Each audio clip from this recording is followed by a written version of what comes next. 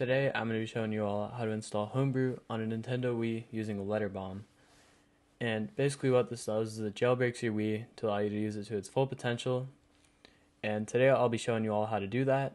And this video is going to be based off of a written guide, which I'll have linked down below, and I'll be showing on screen at times. So make sure to go check this out if you'd rather have a written guide over a video, but I decided today just to make a video on it in case you guys prefer that way. And here are a few reasons why you should LetterBomb your Wii, or jailbreak it in other words. It allows you to play media files, emulate classic games, and even install software from a community of Wii users. And that's really the coolest thing about this, is that it's really just community based, and this whole project's really just a community project, and there are a ton of different things you can install on here, and I'll show you guys the possibilities pretty shortly. Now, what is the LetterBomb hack? Basically, it allows you to homebrew your Wii, or jailbreak it in other words, with just a few simple clicks. And you're only going to need a few things to do this jailbreak here, including an SD card with 4 gigabytes or more, which I've got right here.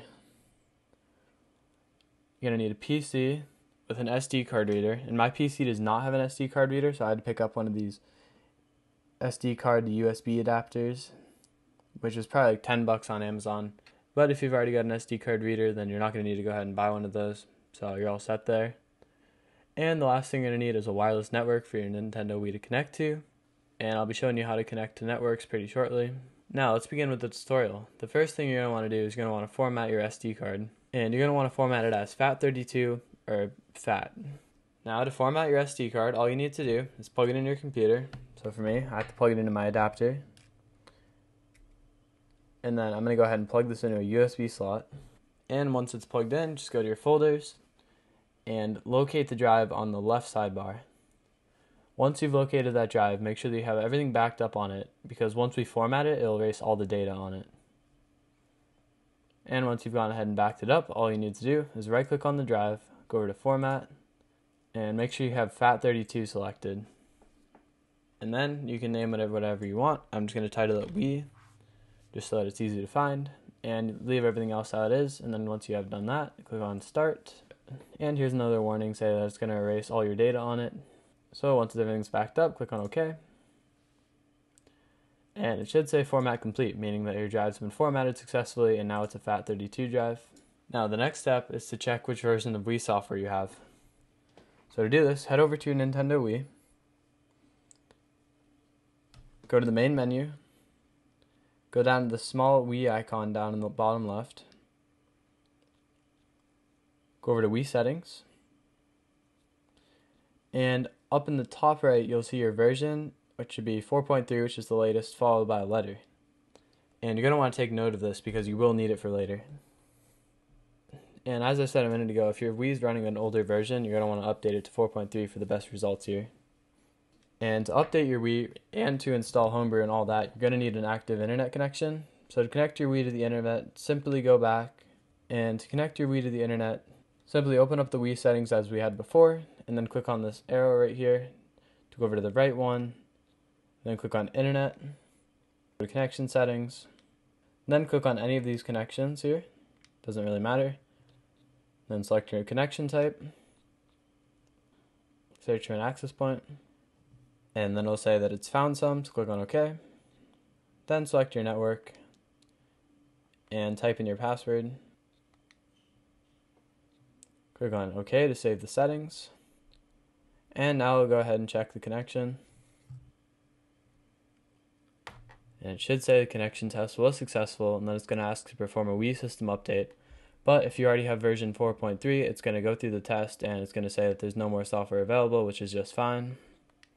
Yep, and now it's saying there are no updates available, which means you're up to date, which is good. And now we can return to the Wii menu. Alright, and now what we need to do is we need to find our Wii's MAC address, and this is now available because we are connected to the internet. So to do this, just go down to the Wii icon in the bottom left again, go to Wii Settings, then go over to the right one, then click on Internet, then click on Console Information, and right here you'll see our MAC address, and this is what we're going to need to create the LetterBomb installer. And once you have this page open here, go back to your PC and click on the second link I have down below, which should be please.hackme.com.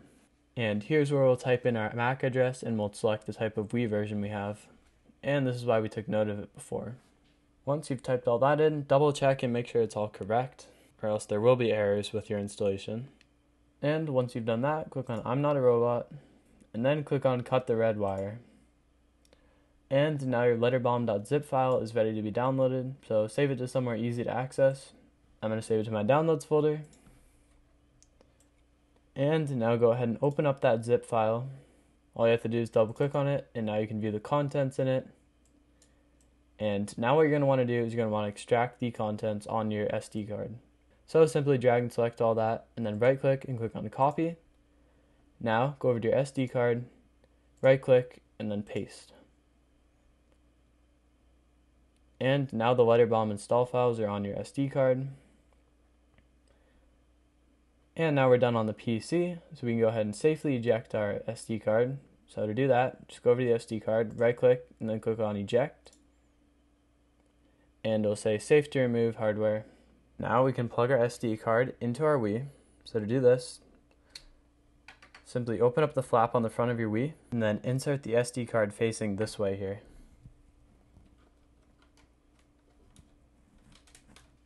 And once you've inserted your SD card, after like a moment or so, you should now see there's an extra message in your Wii logs here. So click on that, and now you'll see a LetterBomb icon like this. So click A on that, and now it's going to go ahead and boot into the jailbreak mode. Once you see a screen here like this, press 1, and now go up to Install the Homebrew Channel and press A. And then go up to Yes, Continue, and press A again. And now it's going to install the Homebrew Channel for you. And it should come back with success, and once it does, press on Continue. And we're also going to install BootMe today, which allows you to do a ton of other tweaks too. So click A on that, and then go over to Install BootMe as iOS. Then go up to Yes, Continue. Yes, Continue again. And it should say success. Once again, click on Continue. Now, click on Return to the main menu, and your Wii is now jailbroken. Click on Exit. And here's where we'll install Homebrew apps and channels that allow you to get more and more. So what we'll need to do here is we're going to need to unplug our SD card from our Wii and plug it back into our PC. So turn off your Wii, and now you can eject the SD card and plug it back into your PC. And once again, open up that SD card's directory, and now go to the third link, which should be Open Shop Channel. And once you're on this page here, go over to Download, and then save that to your Downloads folder. Now what we're going to want to do is we're going to want to open up our SD cards directory, go over to that, right click, New Folder, and we're going to rename this folder to just Apps in all lowercase. Now go to your Downloads folder, and double click on the Homebrew browser zip file. And now we're going to want to right click and copy just the Homebrew browser folder. Go back to our SD card, open up the apps folder we just created, and then paste that file into that folder. And once it's in that folder, we can safely go ahead and eject our SD card again. So right click on the SD card, click on eject, and it'll say safe to remove hardware, so we can pull it out of our PC. Now plug that SD card back in your Wii. And now you should see something called the Homebrew Channel in your main menu, and this is basically your mod loader. So open that up by clicking on it and clicking Start. And now we can see we've installed the Homebrew browser. And all you need to do to install apps like this is simply add files to that apps folder we just created. And I'm going to go ahead and show you guys the Homebrew browser now. So we'll click on that, and it'll have a little description to it, and then some icon details, and then the controls to it, which is pretty nice. And then click on Load to open it up.